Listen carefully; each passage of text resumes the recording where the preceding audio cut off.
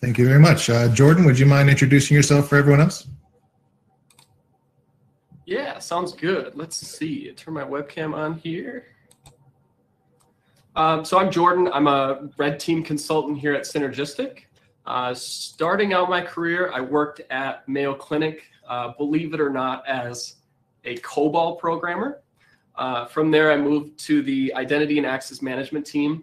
And then I worked at Backbone Consultants, where I consulted on quite a few different projects for one of the largest medical device manufacturers. And I've worked on the blue team defending networks, and now I'm on the red team attacking them. So over to you, Morgan. Thank you. And my name is Morgan Habecker. I'm the manager for the red team here at Synergistic. I've been in pen testing for about 12 years or so. I kind of got into it when I was in the Army. I took a class. The guy said that ethical hacking was a thing, and I just I never really looked back after that. So it's been a fun ride, and I just decided to get into management because, I really enjoy working with teams. I really enjoy building with teams, and love what I do. So, okay, we're going to get into this. Before we get together too much, I want to launch the first poll question, which is, do you have an effective security awareness training program? And now, if by effective, I mean, have you had some examples in the past where you were less effective and you did something, you started a new program, and you saw a significant improvement, or at least a noticeable improvement?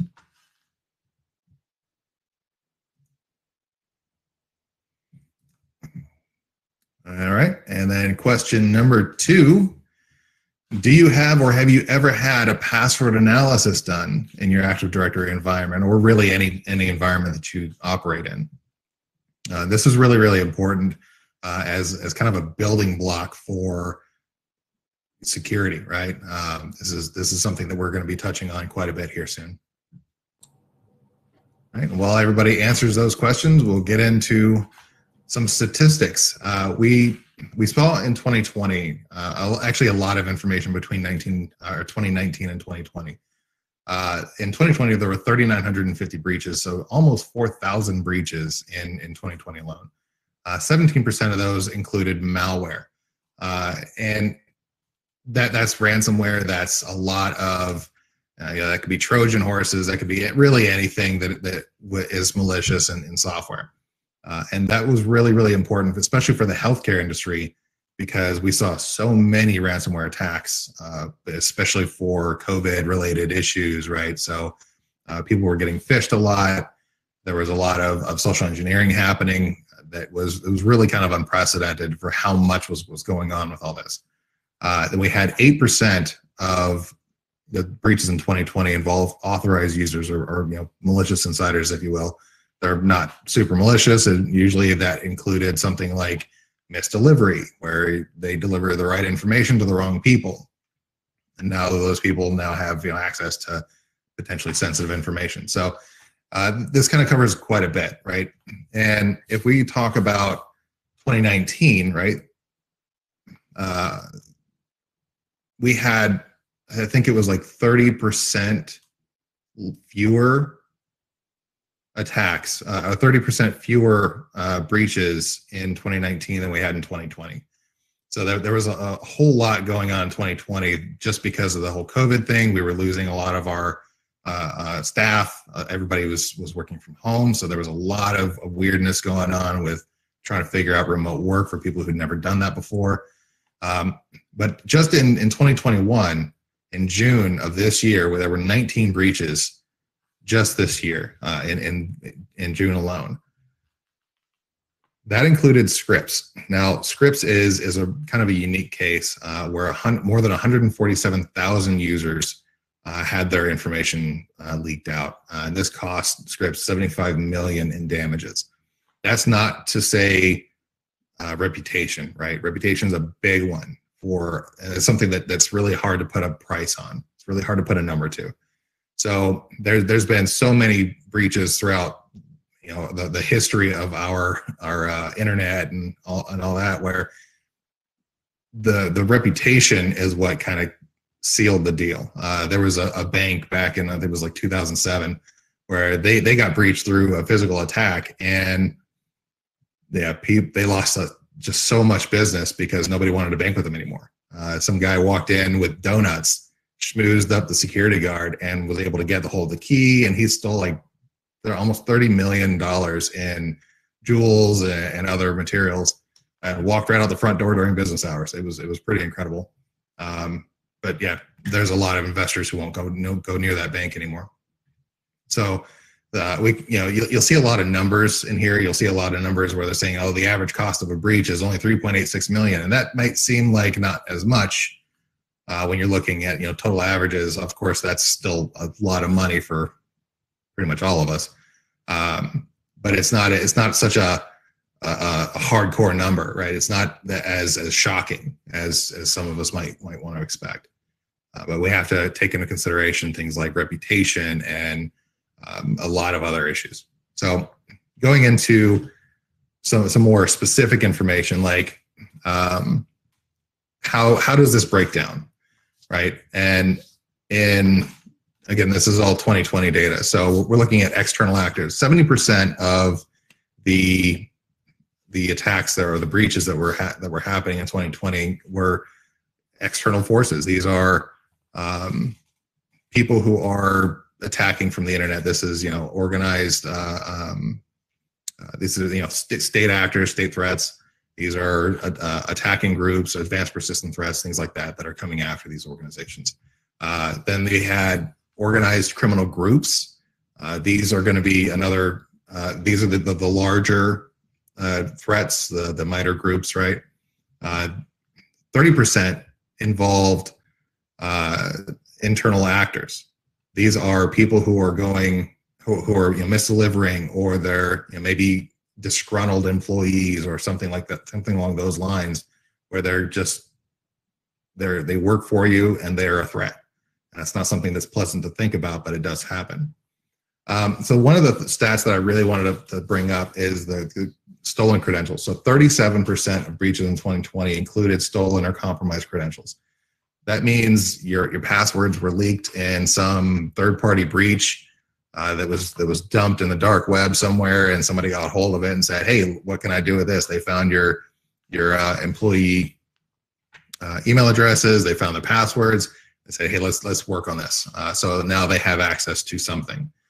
And in most cases, this is that the passwords are so simple because people are just iterating them by one. So yeah, it might be an older password, but if I just iterate those by one number or two numbers or whatever the case might be, then I can eventually potentially find the right password.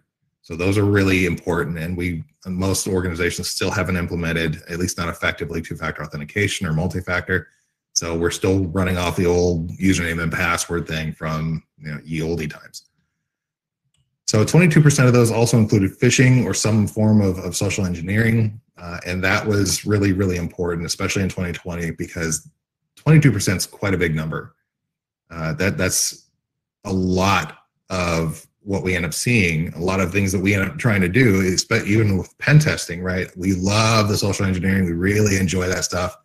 I could talk for days about stories on good times that I had trying to phish people or bypass doors or do some sort of social engineering. And the phishing itself is probably the easiest thing we can do as pen testers because it almost always works. We get in there, the awareness training that we're doing is usually pretty lame, if we're honest, right? It's people who are required and mandated to take this little thing online, and they get in there and they turn on their music or they turn on Netflix, and they're just sitting there right next to it clicking next. They're not really paying attention to what's in that. So when I talk about effective awareness training, that's kind of what I'm trying to get to, is how effective is it? Are they paying attention? Are there real life examples for them to take it personally? Things like that are really, really important. And finally, I want to talk about those internal actors. So the internal actors are something that we have to always be aware of. It's something that's been around since the dawn of the internet, and probably threat actors since the dawn of time were internal. We've always heard, even back in, was it like Caesar, right? Like internal threats are real.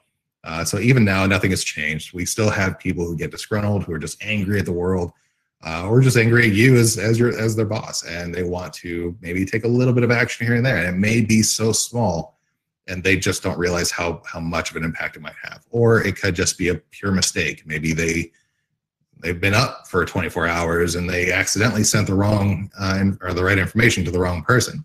So this is kind of a big one that is really hard to put a pin in, but through appropriate security measures, monitoring, we can mitigate a lot of these factors.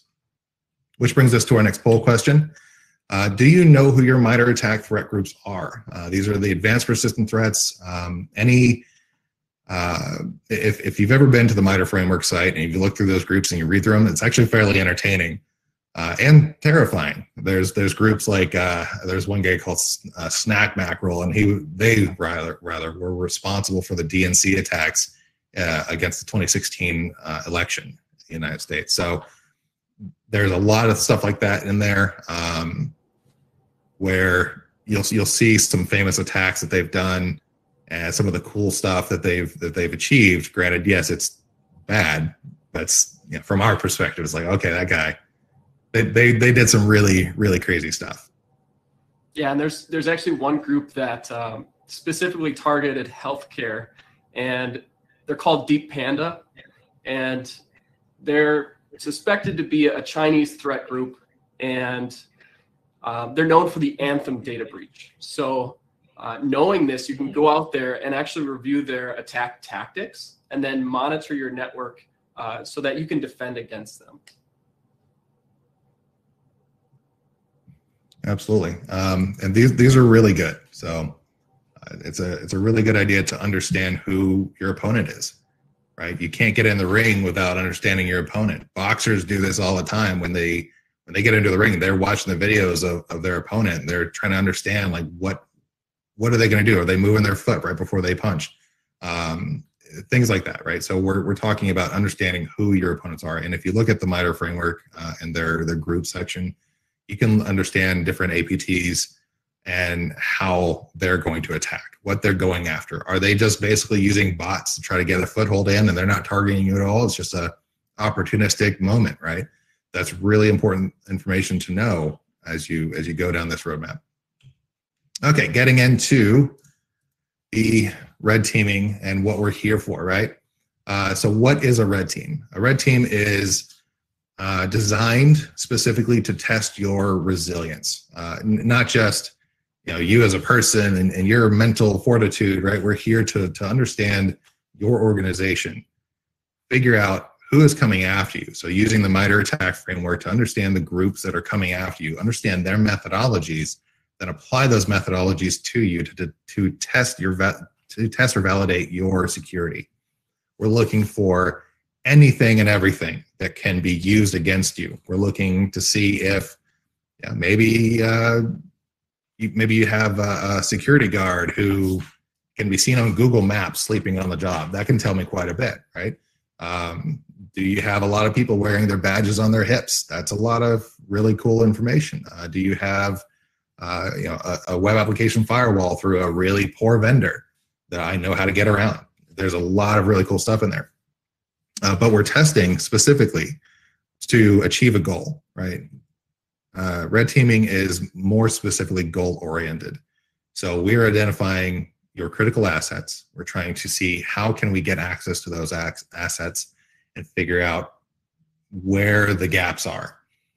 Red teams are really useful for going up against a blue team. So if you have people who are monitoring, we can say, hey, this is what we've been doing. Did you pick it up? So why you need a red team is pretty complicated now. There's in 1983, January 1st, 1983 is technically the birth of the internet as we know it. And we have constantly grown, right? Every time a new technology comes out, somebody goes, I need that. And then we put our old technology aside and we don't really get rid of it. We don't really fix it. We're like, well, I've got something new now. So we've built up all these assets, right? And maybe you still have Windows XP. how many people in this room, in this group, have Windows XP on their networks? I'm willing to bet there's at least some of you who still have it, who might need it for a specific reason. That's fine, but you still have it. And in this case, like I was doing a gig against a casino. It was a physical attack against a casino. It was a whole chain.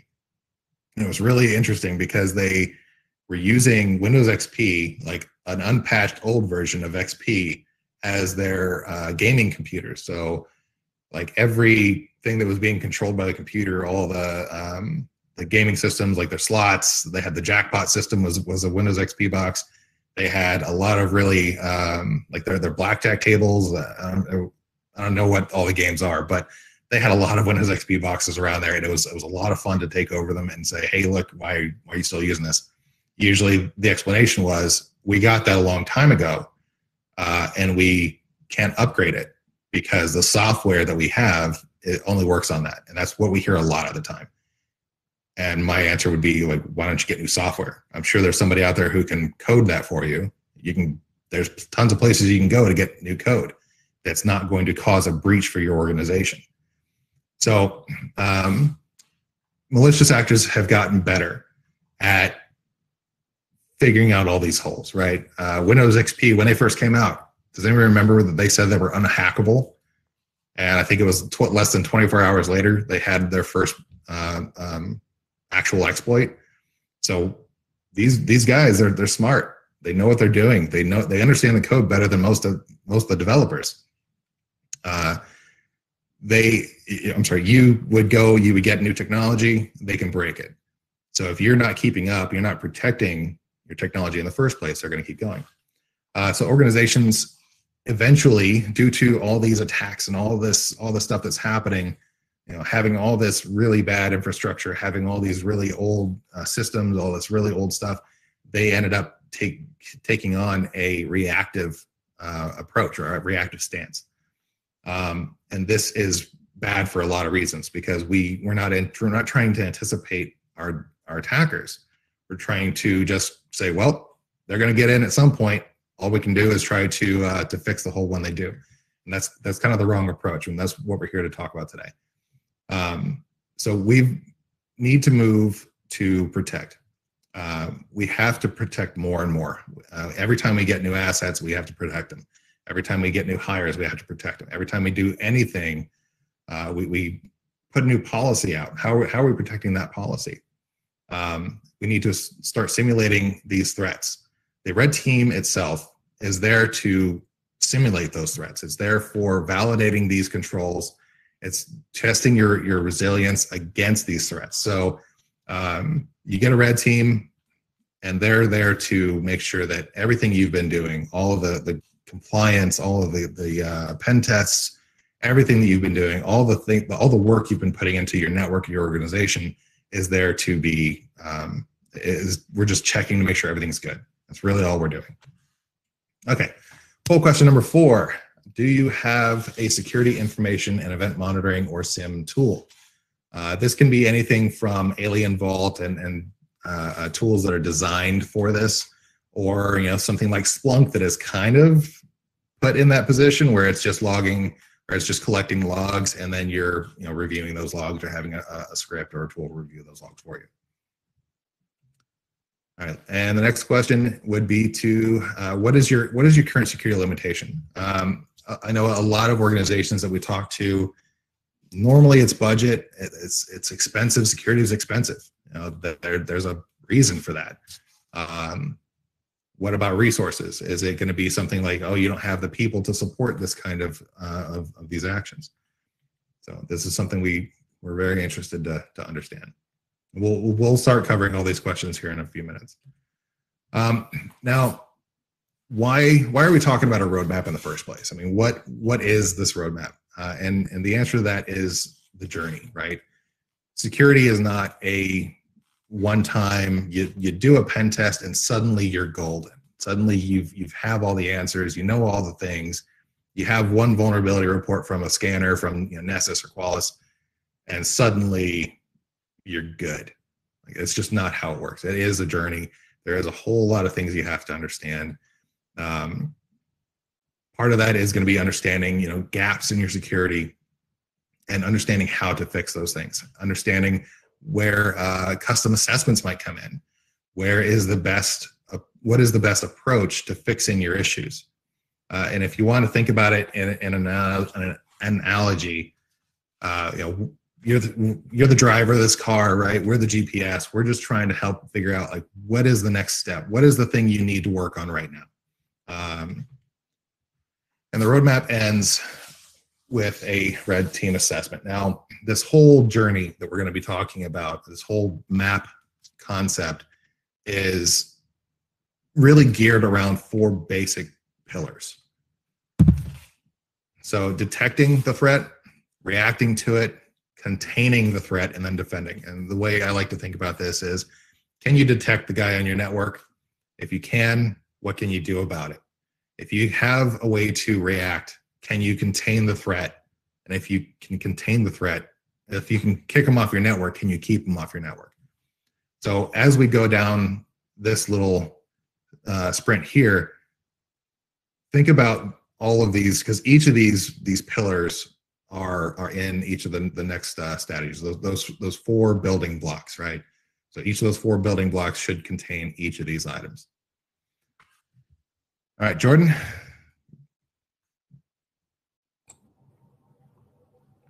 Yeah, sounds good.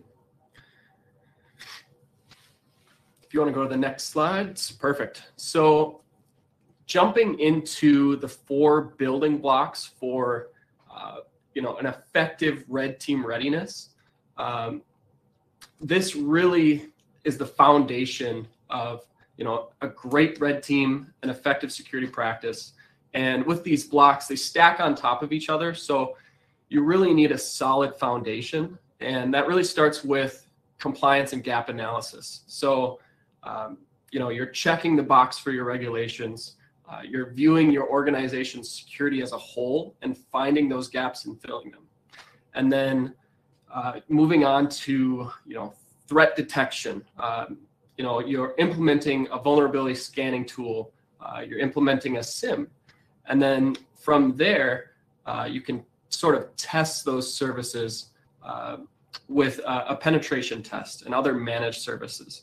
So we're taking a deep dive into your network, your web applications, your physical security. And then we can take a broad approach with some of those other managed services to ensure that you're implementing an effective security program. And then finally, the last block, 4th one, is red team analysis. So you're validating the effectiveness and implementation of blocks 1 through 3. And this is really a real world analysis of how a malicious actor would gain access to your critical assets. So we can start out with the first one. Morgan, if you want to go to the next slide. Block 1 is compliance and gap analysis. So what is it? Everyone knows, compliance. Within healthcare, you have different regulations. We have HIPAA, SOC 2, CMMC, and gap analysis is looking at this every single area of your security as a whole. And if I could, just one example.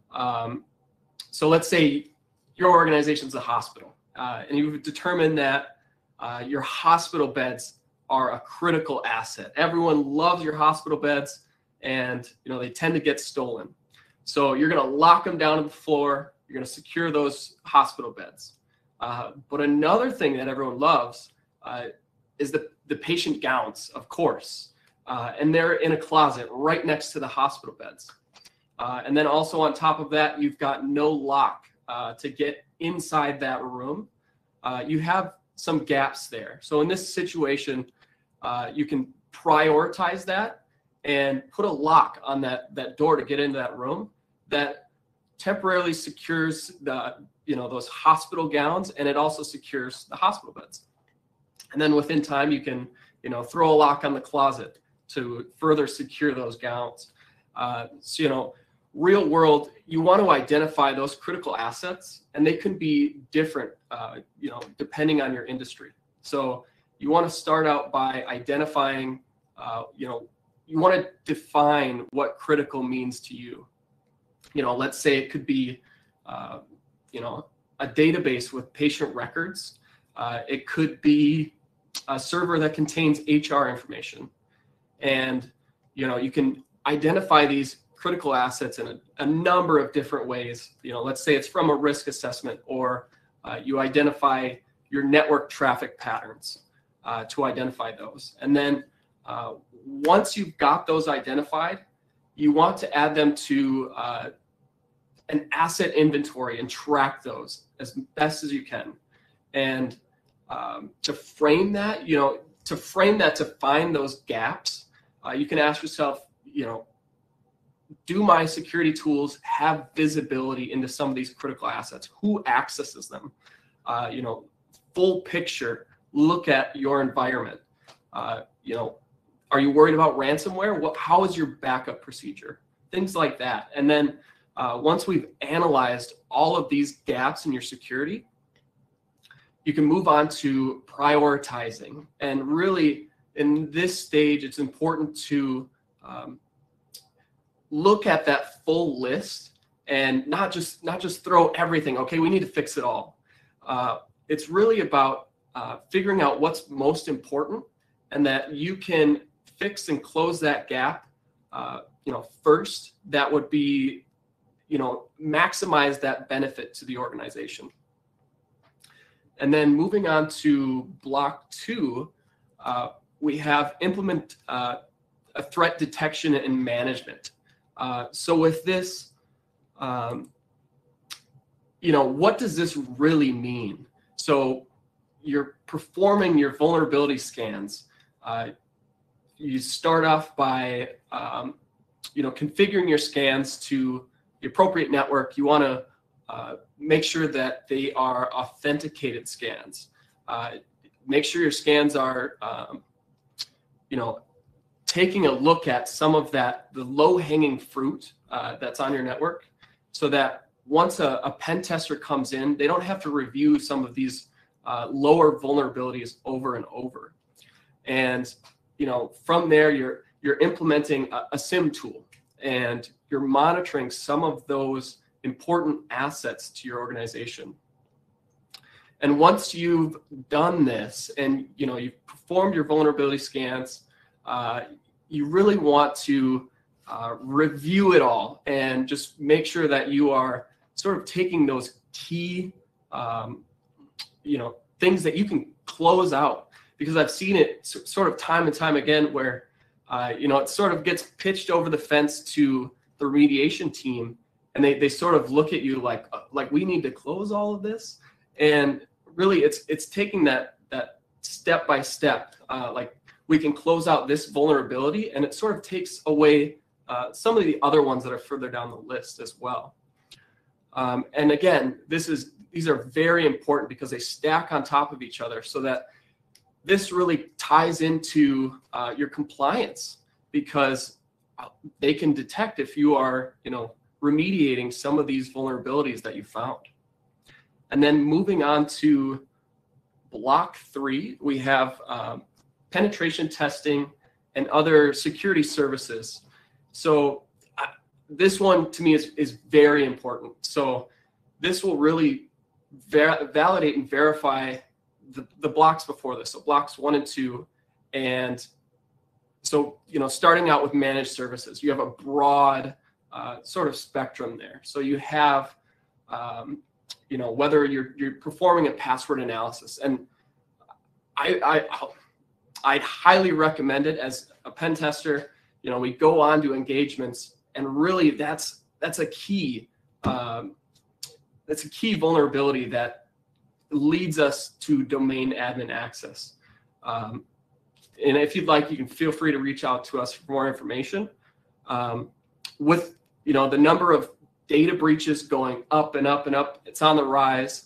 Leaked passwords, there's weak passwords.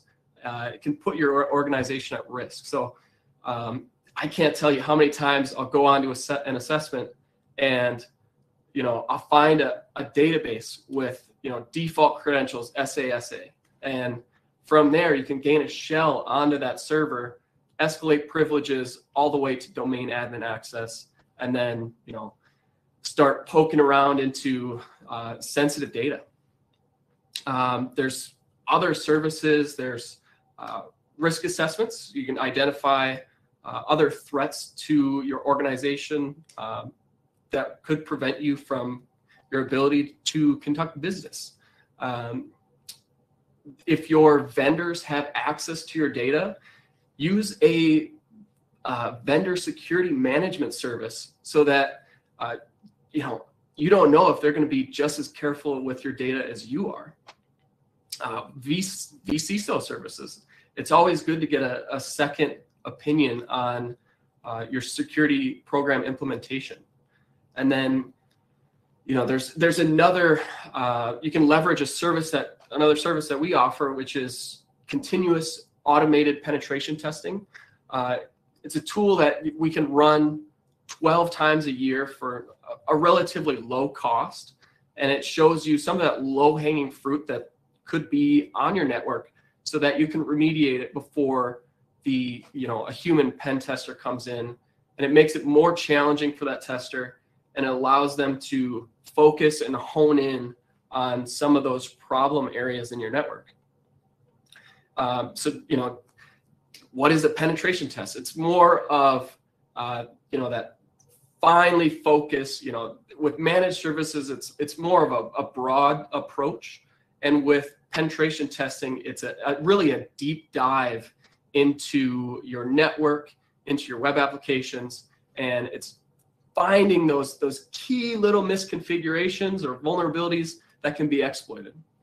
And again, this ties back to, once you get this, your pen testing report, and you've, remediated some of those vulnerabilities, that ties back into compliance, so they can, review whether you've closed that or not. And then, you'll see things start dropping off your vulnerability scans. And then moving on to block 4, which really is a cherry on top, is the red team analysis. So this, as a red teamer, we're coming for everything. So every aspect of, whether it's physical or logical, trying to break into a building or break into a web application, this really tests all of your defenses. So blocks 1 through 3 prepare you for this assessment.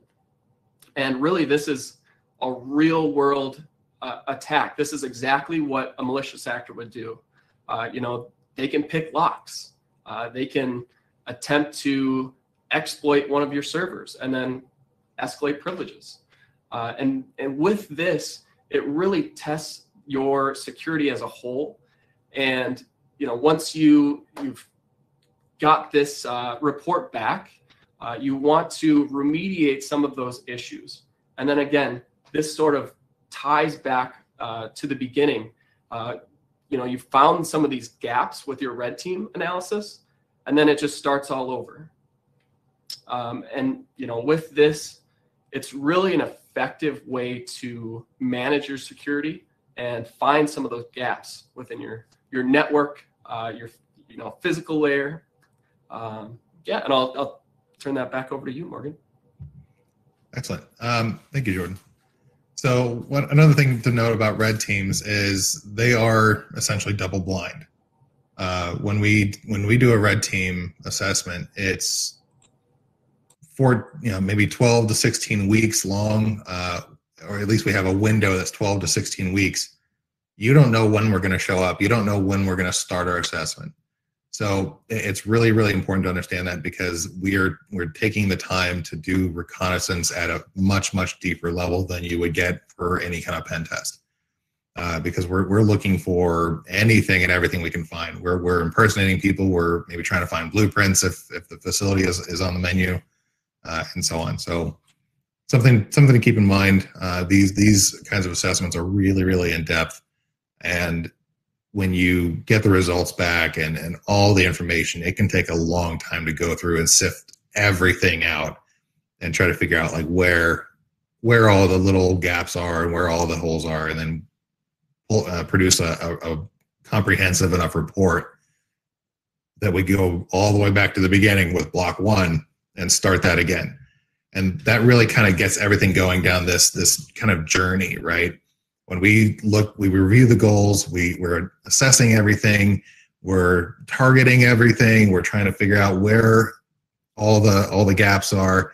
And in this case, you need to leverage your brain trust, where you have people who are experts in various industries or various methodologies. Say, hey, what am I missing? What am I doing wrong? What can I do better? How can I fix this hole? And when you're done, you end up with this really cool strategy that it's not complicated. It's not super lengthy. You don't need a doctorate degree to figure it all out. You end up getting with consistent defense of your network, your assets. You understand who your threat actors are. You understand your own organization better. You end up being able to grow more confidently, because now I can get these assets and know that there's a procedure in place to deal with that. Instead of just shunning or forgetting about that old SQL server or that old thing over here, or we've had this thing for years and it just works, so why fix it, right? That's we need to be able to grow more confidently and more securely.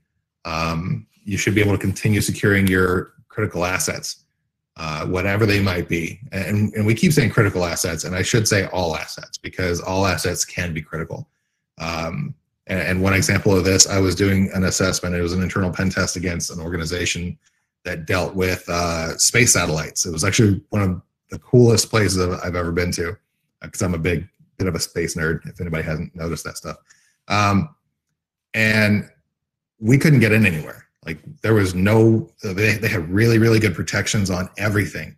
And then we happened to notice a host that was unlocked. It was a laptop that was being used as a print server, had a little printer attached to it physically through USB. And we got on there and we got a back door through it, but there was really nothing we could do with it. There were no credentials on it. There was nothing we could really do. So we called the help desk, said, hey, I'm having a problem printing something. Could you log into this box and help me out? They said, sure. And they logged in with admin credentials. And now we had those creds, and we were able to compromise the rest of the domain that way. So it was just one little thing, one tiny thing that everybody thought was you could just ignore it. It's just a print server. Nobody can really do anything with that. But it ended up being like the critical hole, the critical issue that we were able to use to get in. So with that in mind, all assets are critical. All assets are in need of protection.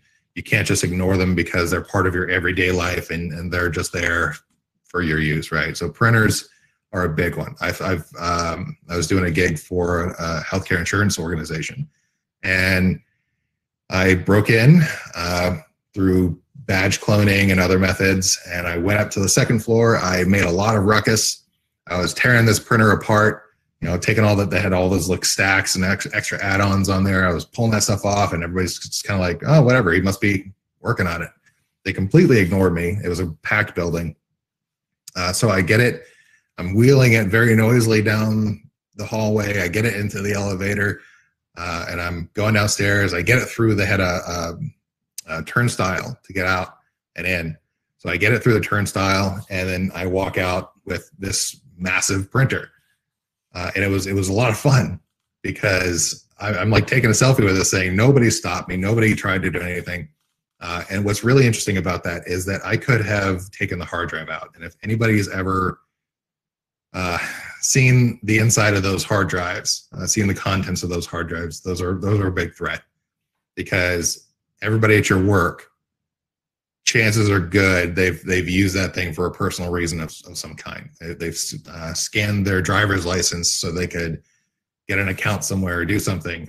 They've scanned their passport or social security card or bills for home address or whatever the case might be. All that information is stored in those hard drives. And some of the newer ones take some steps to protect that information. They are encrypted. They're only stored for a day or two, and then they're gone. So there's a lot of cool protections that are in place more recently. But if you got an older one, I can get a hold of that information. And there was a guy who did a TV show a while back who he was buying those kinds of things from eBay and then taking the hard drives out and pulling all the data off. So it was really neat to see that there was still tons of data on them. Either way, those are critical assets. Anything you have is a critical asset. Obviously, when we're talking critical, we're talking about things that you would consider as a business critical. This is databases. This is things that information that you need to protect. If you are a software development organization, you don't want your source code getting out, right? You don't want anything like that to happen. You don't want somebody to come in and make modifications that could harm your organization. So, of course, that's critical, but I want everybody to broaden that spectrum a little bit to include things that could be potentially innocuous. And that's what these tests are for. They're trying to say, hey, yeah, you did this gap analysis, you did all these cool things, but then I came in here as a pen tester and I found this one little print server that you were ignoring because it's just a little print server. And that's how we're going to get more secure by really broadening our focus on every little thing. Okay, finally, creating a remediation plan and adjusting your intrusion detection, your intrusion prevention. That's what the red team is really for. So we come in, we do all these things, we record everything, we show the logs, and I say, hey, you show me your logs, and I'll show you mine. You had a detection, you detected something over here, cool. I can pull up my logs and I say, this is what we did at that time. Did you see anything before that? And we can say, look, we were doing all sorts of stuff before that. Let's tweak your intrusion detection, and then now we can get more detailed, more focused on what's happening, and you can start hopefully detecting more. So the roadmap itself, this is something that we do as an organization, that Synergistic does. We've sold it to a few clients. It's a long-term strategy. It usually takes maybe anywhere from 1 to 3 years to complete, depending on the organization and what your current maturity is. Of course, there's a lot of assessments that go into this kind of thing to determine how long that would sort of take to begin with. And this is kind of what we've been talking about this whole time, right? And of course, it doesn't have to be us. You can go to any organization that performs these sorts of services, that has a broad range of services, and say, hey, I want you to make me more secure. Help me get from point A to point B. I need that GPS. I need that guide on this road. So with that in mind, let's do the final question. Would you consider the roadmap approach for your organization? We're asking this not just for ourselves, but is this strategy something that you find feasible? Is this something that you could adopt in your organization and start continuing down that road, right? Which brings us to the next steps, which are for any healthcare or really any organization, period, you need to build that roadmap. You start with, normally they would start with vulnerability scanning. They kind of do things backwards from block 1 and block 2. And really those are relatively interchangeable because you're going to need the scanning anyway. So if you start with that, it's fine. Start with that, get some managed services. Password analysis is a really, really good one. It's usually really inexpensive. It makes a huge difference because Jordan will tell you, any pen tester, anybody who's in this industry will tell you 99% of the time, it's passwords that get us in the door. There's, of course, vulnerabilities. There's things we can exploit. There's a lot of things we can really do. But passwords are, at least in my opinion, through many years of testing, are usually the biggest threat, the biggest gap in any organization. Then you need to make sure that all your other gaps are filled. You need to make sure that you are patching that wall up. If you're using these building blocks, do them over and over again. We're going to do the compliance. We're going to check those boxes, because that's what compliance really is just checking those boxes. Are you doing this? Cool, go ahead. And then you do the pen testing to make sure that you did it correctly. You're validating everything that you've done, all your remediation, all of the reports that you've got, and make sure you're prioritizing everything that you're doing. And that's how we're really going to get a good, complete program or complete assessment of our security. And then once you've done all that stuff and you feel ready, confident, your reports are coming back with fewer and fewer issues. Now you're ready for that red team, and then you can start really digging into the fine tuning of how your organization handles security. Okay, and that's it for me. We can now go into a Q&A. So anybody who has questions can post them in the Q&A section. Hey, Morgan, thank you. That was really informative, definitely for all of us. Can you go through each of the polling questions and share the responses? Absolutely. Love it. Okay, so question number 1. Do you currently have an effective security awareness training program? 83, almost 84% said yes. That's awesome. That is something we really wanted to see. I was very curious about this. I've had a lot of clients come and ask about awareness training. How can we do it better? How can we improve it? Because most of what we see is like KnowBe4 and a bunch of others that are doing this kind of awareness training as a service. And they kind of drive me crazy because they never make it personal for the user. It's, you know, Sally saw an email, what should she do? And I've never found that to be very effective, at least in my experience, because we go to Sally all the time and she never refuses our emails. And when I was in the military, when I was in pretty much every organization I've ever been in, it's the same training over and over again. You're going to just click next until you reach the end or some question, and it's super easy, you know, multiple choice. It's never personal.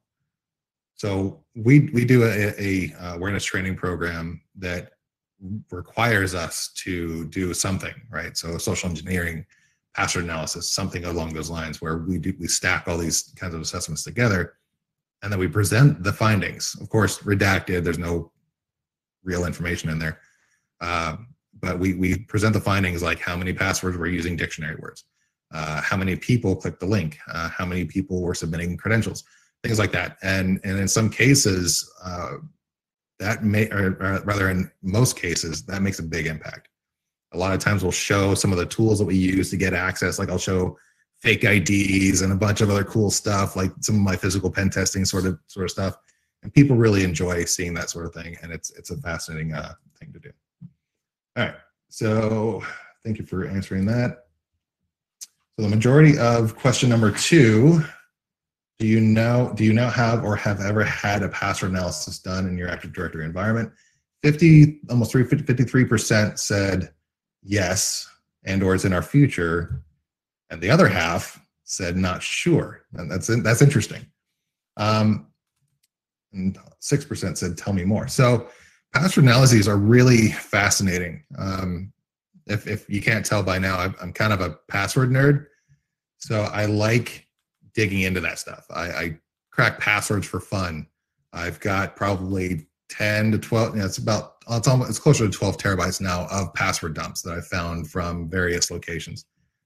So anytime I go up on an assessment, I'm looking there. I'm going to put in the domain in my own database and look and see if I have any of those credentials. They almost never work anymore, but sometimes you get lucky.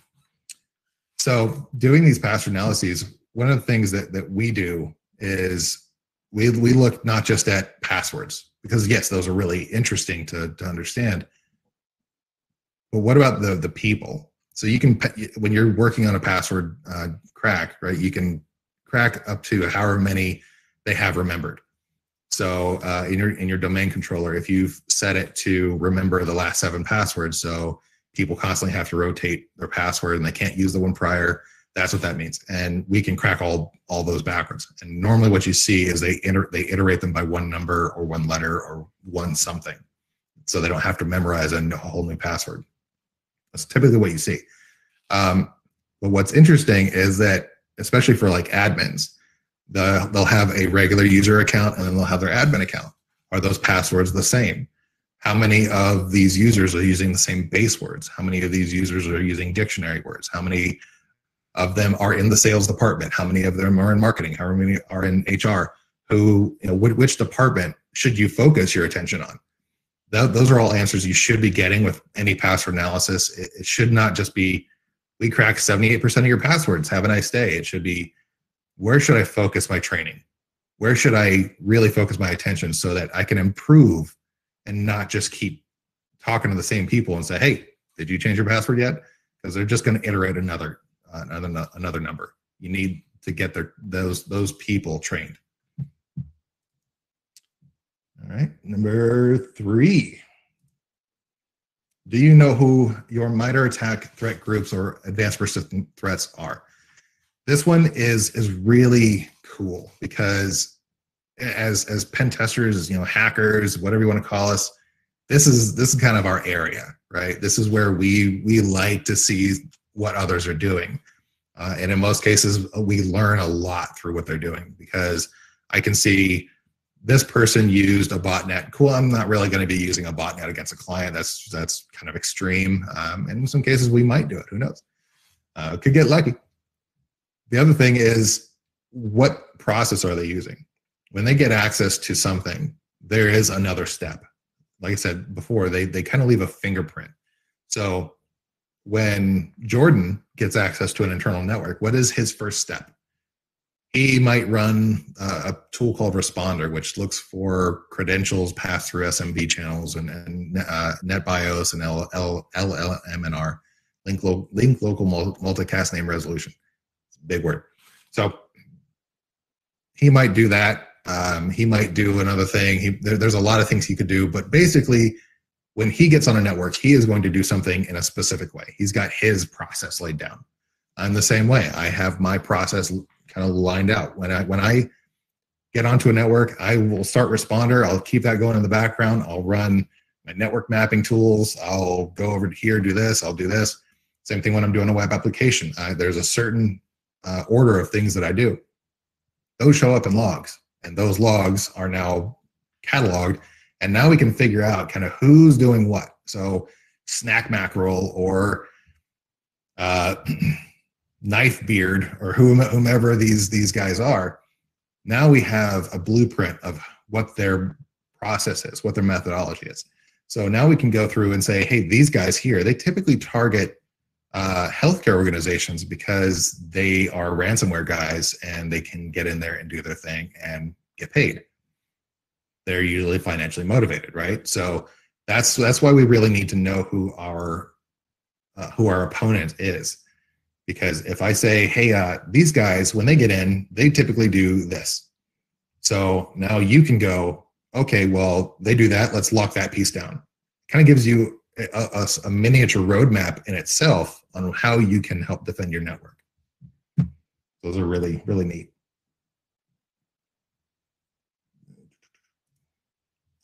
Okay, do you have a security information and event monitoring or SIM tool?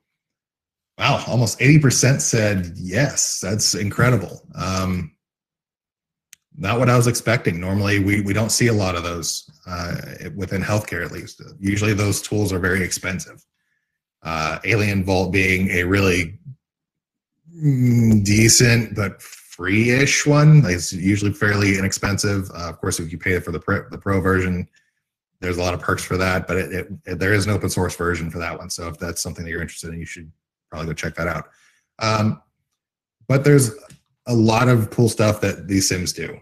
In a lot of the cases, we see them, they're either not tuned properly or they just don't exist at all. I've been to several clients who, we were doing the loudest things we could possibly do and they never saw us, didn't know we were on their network and so on. I've been to other clients where the second I do anything, I was immediately locked out. I was at one, it was a power company, and I plugged in my device. It registered fine. It was able to get onto the internet.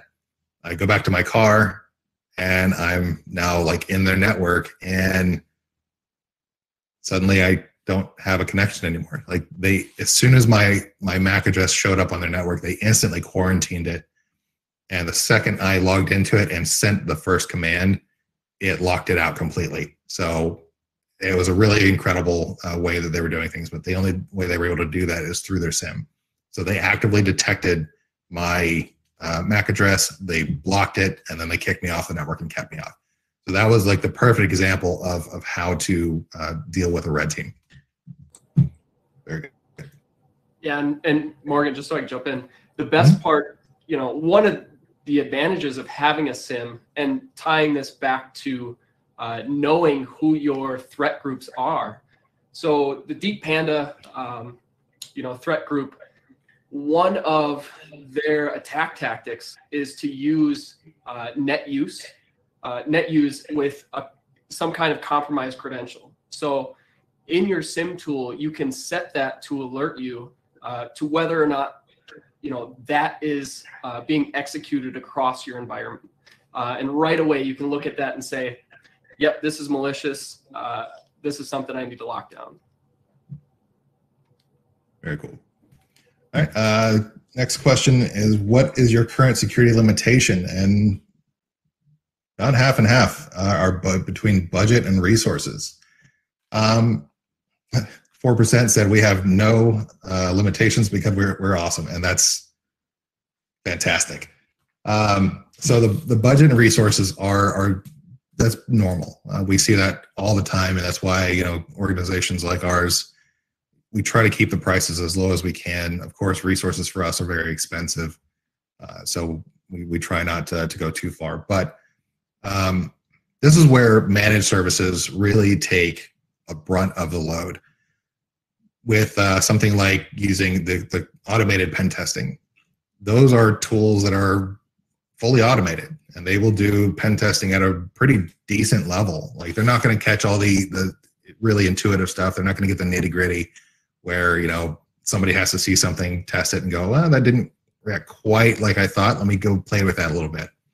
Blind SQL injection being one of those really interesting ones that you kind of have to play with a little bit to get it to work right. But those are a really good way to continue your security journey while keeping your budget low. So definitely something to consider. Password analyses are usually really inexpensive.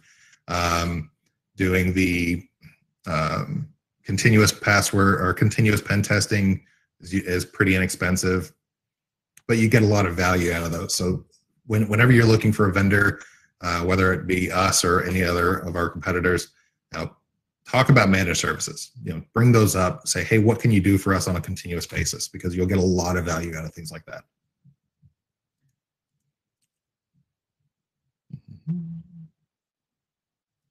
All right. And would you consider the roadmap approach for your organization? So most said yes, and about the other half actually was even between yes and maybe. So I call that a positive. When we're talking about this roadmap, this is not a new concept, right? This is not something that is unheard of. Right? We're not breaking ground. We're not reinventing the wheel. We're just organizing the information so that it's easier to go through. If we're looking at security, and we've seen this over and over and over again, where organizations are looking at things through a microscope. When you're looking at it through a microscope and you're trying to say, oh, we need to tweak in this one thing. We just need to tweak this one thing. They're missing everything else. Like they can't see their peripheral vision. They can't see what's going on over on the right side. They don't know what else is happening around them. We see that so often. It's actually kind of scary. So when you are looking at your security, how much are you really seeing? How much of that are you really understanding? Is this something that you see as a whole? And maybe even as a CISO, maybe you're not seeing everything that you could be seeing. So if you are looking at something and then expecting somebody else to do the next thing, maybe that's their job, that's their responsibility, and you're not coming back to figure it out.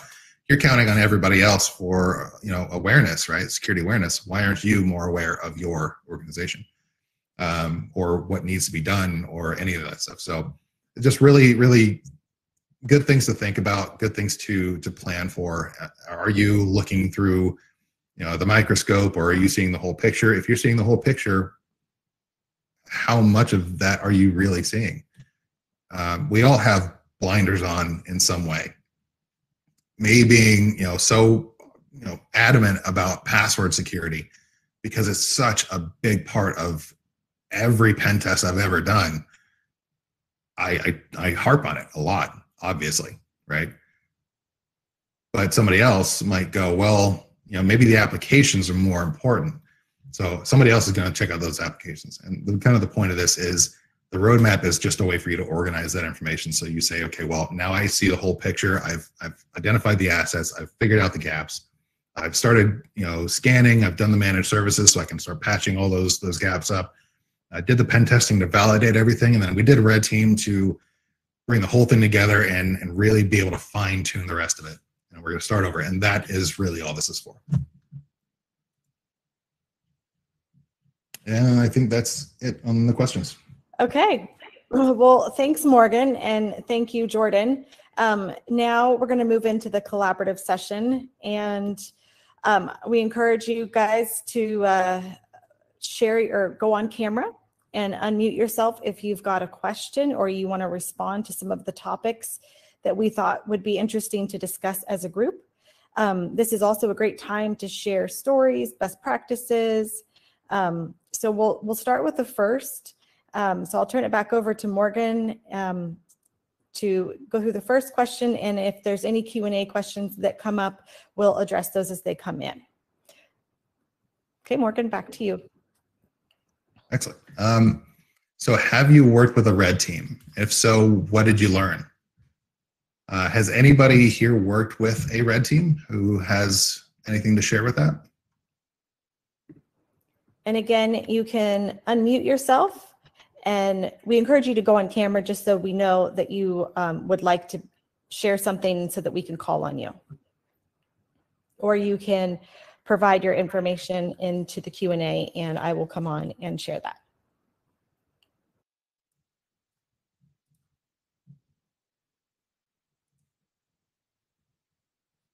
Okay, nobody worked with a red team? All right, so how often would your organization do pen tests? We've seen a lot of organizations do it, once or twice a year, depending on the kind of test. We've seen several do, 4 times a year for like web applications or externals. So how often does your organization conduct penetration testing?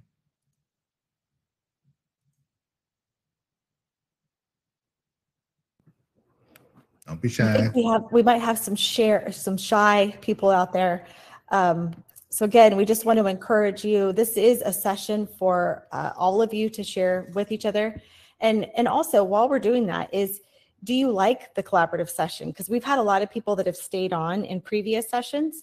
And so share with us if, in the chat or the Q&A, if you like these collaborative sessions as Morgan goes through and asks a couple of other topic questions.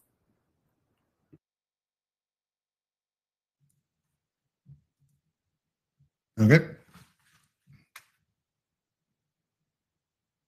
So topic 3, maybe we could put in chat any topics that are interesting that people might want to talk about. Otherwise, I'm just reading questions.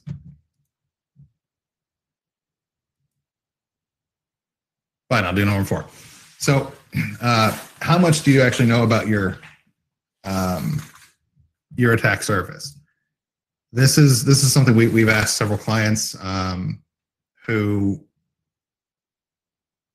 they have an external presence. They have websites on the internet. They have a lot of things going on, but they don't really know what their attack surface is. And one of the really fun things we can do is we do what we call OSINT, or open source intelligence gathering. This is where we go out and we'll look for credentials in the dark web. We'll look for maybe somebody tweeted something and it just so happened to have just enough information for us to glean something really fun.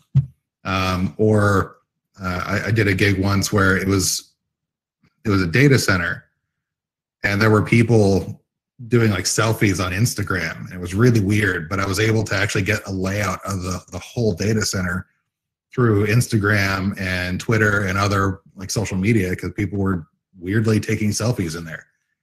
So things like that are really fascinating. So we can consider that part of your attack surface. It's what we can find online to glean as much information as possible about your organization, what network stacks you have. Are you putting out job opportunities that are telling some person that they need specific Cisco information or Cisco experience? So there's a lot of really cool stuff out there. If you don't understand your attack surface, feel free to ask about it. And those are kind of things we like to do a lot.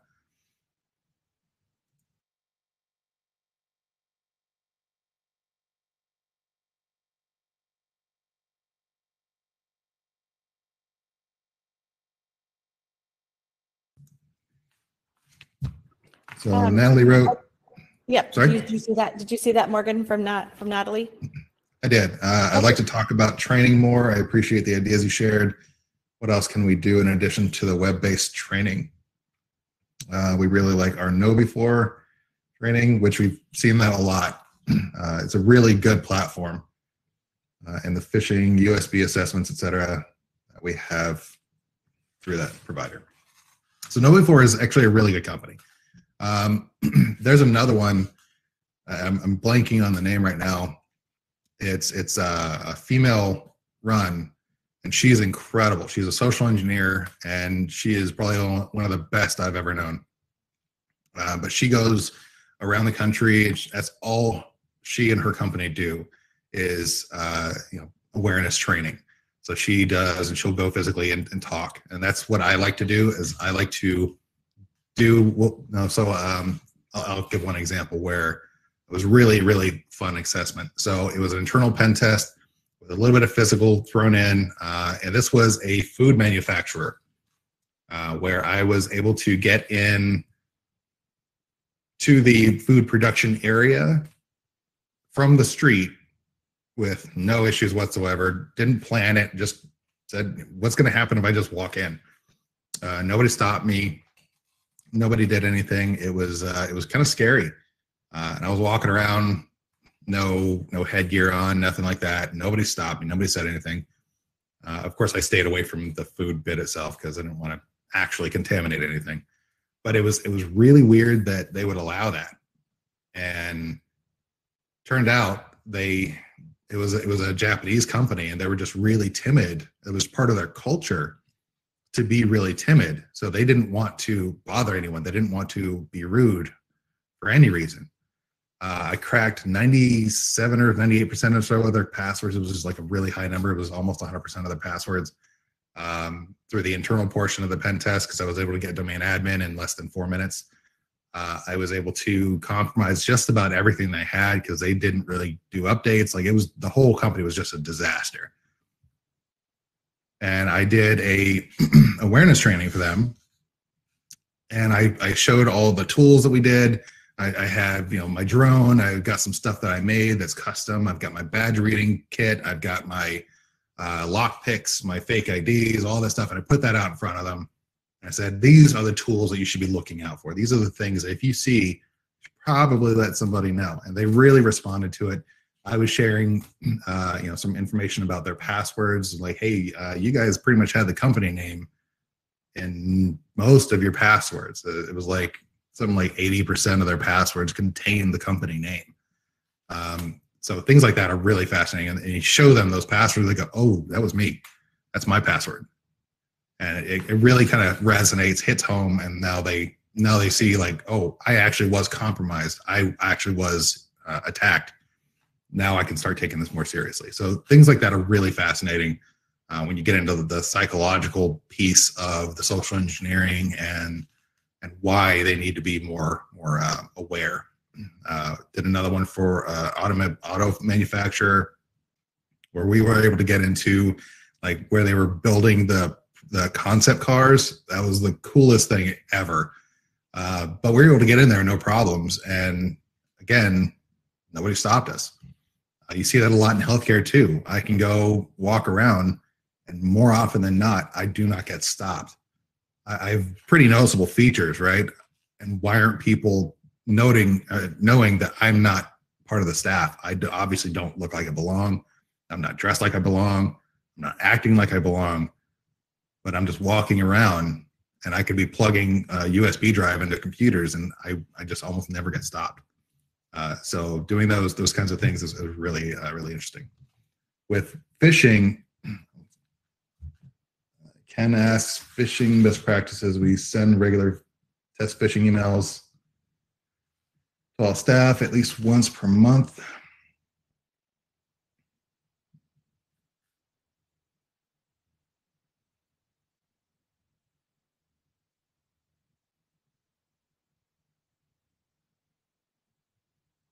Yeah. Well, Ken was saying it basically, things need to get more personal, and I think that's a really good thing to keep in mind. People, especially if you're using KnowBe4 and others, they're great at what they do. Those are really good organizations. They're very good at the phishing. The training, I would say you have to go a little bit further, even if it's to make sure that your users understand that they were the ones who caused the breach. Obviously, we don't ever want to make sure, we never want to make people feel bad. We never want to make people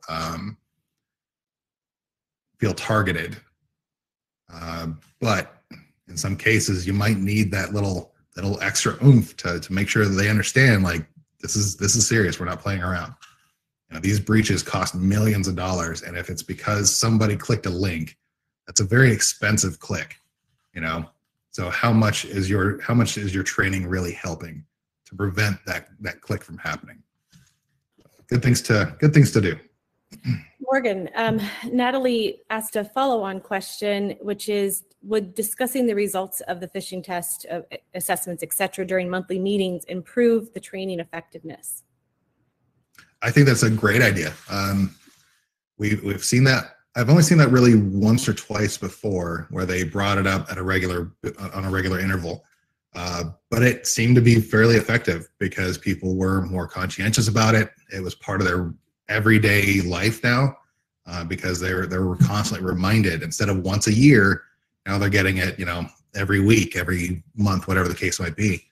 And it's not just click the link and go down this road. It's, hey, Sally got a phishing email.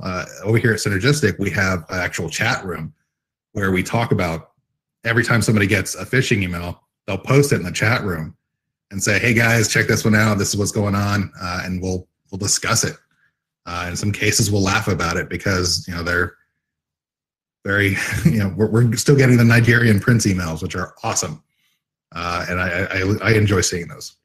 So discussing it regularly is a very good strategy to keep people engaged in what's going on and understanding that they cannot just be clicking links. So it's a constant training. Very good question, Natalie. All right. So I wanted to ask, if cost isn't an issue, if there is no barrier on your cost and you guys had tons of money just laying around, what would you want? What would you get as maybe the first assessment, and why? Kind of a top 3 wish list.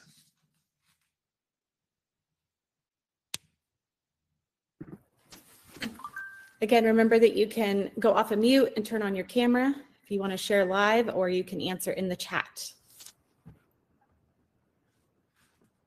And while everybody's maybe thinking about that question, I just want to share, to add on to Morgan, how we have a Slack channel where we talk about phishing exercises. Is our CISO here.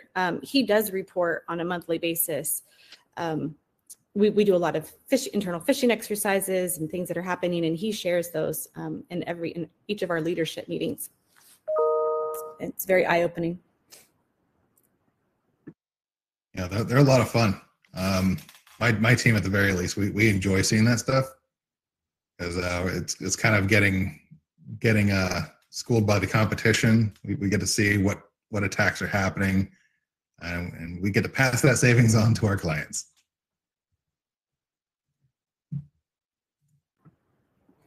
Okay, well, Morgan, I don't think we're getting any other responses. So again, if you don't have any other further questions, I guess we can wrap up. And I want to say an extra thank you to both you, Morgan and Jordan, for walking us through this session. And as I say that, we get one more question. Is there a way to disable links and emails? That seems like the #1 source of compromise. There is, and it's essentially turning off, and it's not foolproof, of course, but it's turning off the HTML view. So most emails you're getting, especially through Outlook, they're all HTML enabled. But a lot of organizations will disable that feature on the policy level, group policies and things like that, to disable being able to view an HTML. That will disable the hyperlink.